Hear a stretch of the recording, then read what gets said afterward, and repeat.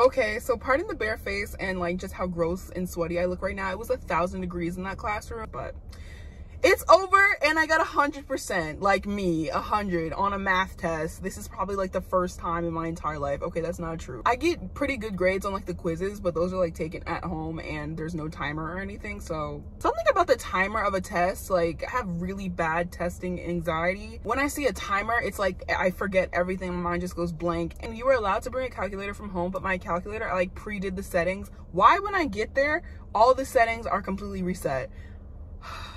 And let me tell you, I am not good at using a graphing calculator. I literally have to go to a YouTube video or something every single time that I want to use my calculator. So I set it up at home thinking like, okay, good. I can just put the cover on. It'll be set and ready. I get there. It has never done this. The whole thing reset. And so I'm checking. I'm like on this one question where I know I needed it. And I was like, oh my God. And I was just panicking. I saw that I had like good time left. So I was like, okay, I just kept pushing random buttons until it got to the setting that I needed. Like I was just like, but it worked out. I could cry. Honestly, I was so nervous. My stomach was in knots. I had such a bad headache this morning.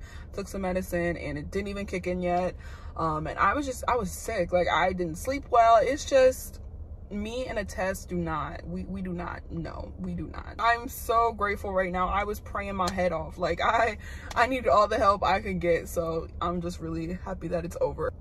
Okay, yeah. Hopefully I can just have like a really chill day and just relax. Granted, I still have another quiz this week, but one step at a time. One step at a time.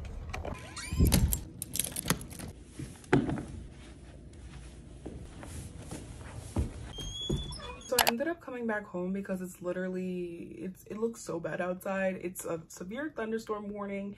Rain is okay for me. I can drive in the rain. Thunder, I don't like it, but I'll do it. But once you add the potential tornado, I'm out, I'm gone. I think I'm just gonna chill here for like an hour or so, and then I want to go get my nails done because it's bad for me.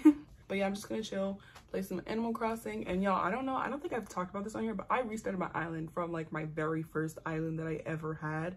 I don't know, I was just kind of tired of it. I kind of got bored of that island and I really wanted my like natural rivers and everything back, and I didn't feel like recreating them. So I did start over, and I feel like I know so much more now. Like I can use everything that I did wrong on this island, even though it kind of feels like I just lost my child. But yeah, it does still feel like this isn't my island, but at the same time, I feel like I'm getting through things faster because I actually know what I'm doing. I haven't even had KK come for like the concert or anything, so I'm very behind. So I just need to really focus, and I just haven't had the time to play it like I want to, but finally have like a little bit of free time. I'm so glad that the test ended early. I'm ready to get back into it.